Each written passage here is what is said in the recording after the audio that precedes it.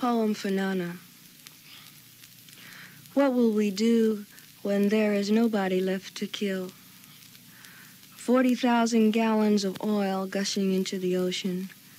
But I sit on top this mountainside above the Pacific, checking out the flowers, the California poppies orange as I meet myself in heat. I'm wondering, where is the Indians? All this film strip territory, all this cowboy saga land, not a single Indian in sight. 40,000 gallons gushing up poison from the deepest seabeds every hour.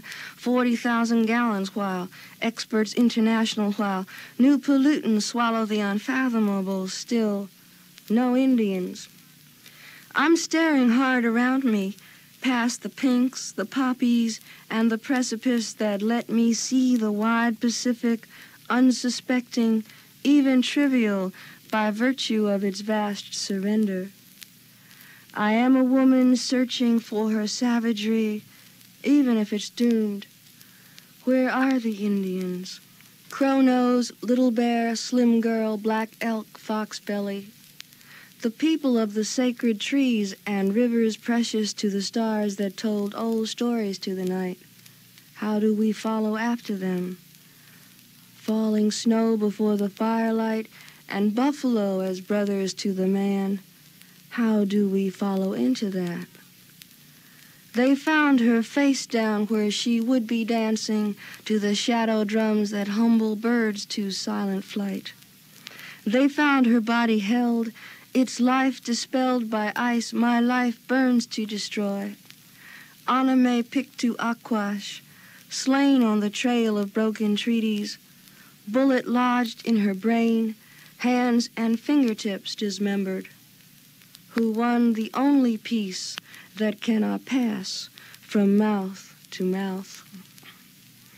And memory should agitate the pierced bone crack of one in pushed back horror, pushed back pain, as when I call out looking for my face among the wounded coins to toss about or out entirely. The legends of Geronimo, of Pocahontas, now become a squat pedestrian cement inside the tomb of all my trust.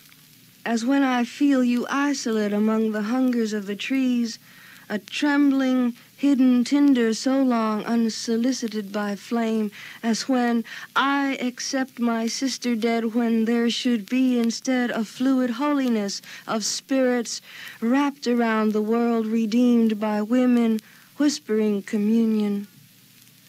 I find my way by following your spine, your heart indivisible from my real wish. We compel the moon into the evening when you said, no, I will not let go of your hand. Now I am diving for a tide to take me everywhere.